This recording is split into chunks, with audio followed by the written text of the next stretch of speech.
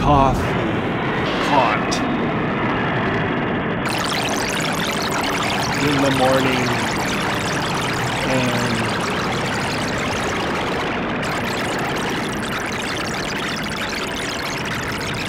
it's these little things that have been so amazingly helpful. Little things snap me out of, you know, you can get into a spell of feeling really terrible, and then as you're standing there, eyes glazed over, feeling bad, suddenly you notice the coffee pot, frying pan full of tofu and onions, and a pot of noodles boiling. And I respect this pot. All these pots and pans, I don't have to pay a subscription fee. It's not like, you know, yeah, just imagine I can use this pot for life and I never have to, there's never a software update. This pot will never be obsolete. I don't have to cook my noodles on a cloud somewhere.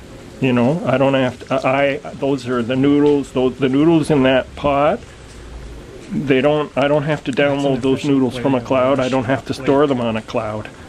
Those noodles are from a package, from this package, and this package cost $1, but I didn't put the whole pack in, just, you know, a cup full.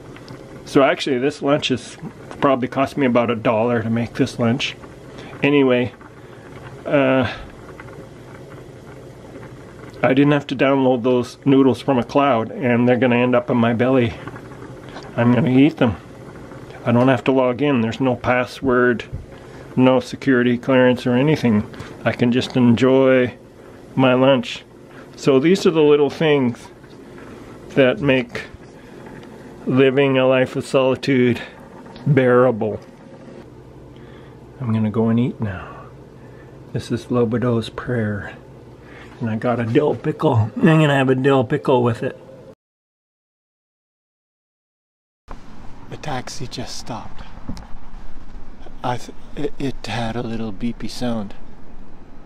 Somebody's gonna get out of the taxi. There's a fence, a parking lot, and behind me a rehabilitation center where you can, you know, I think that's what the sign says. It says rehab center, sort of a medical building where you go to get, yeah, for whatever, if you need rehabilitation of broken limbs or whatever, or recovering from something or other. Learn, you know, you've lost mobility and you want to regain mobility.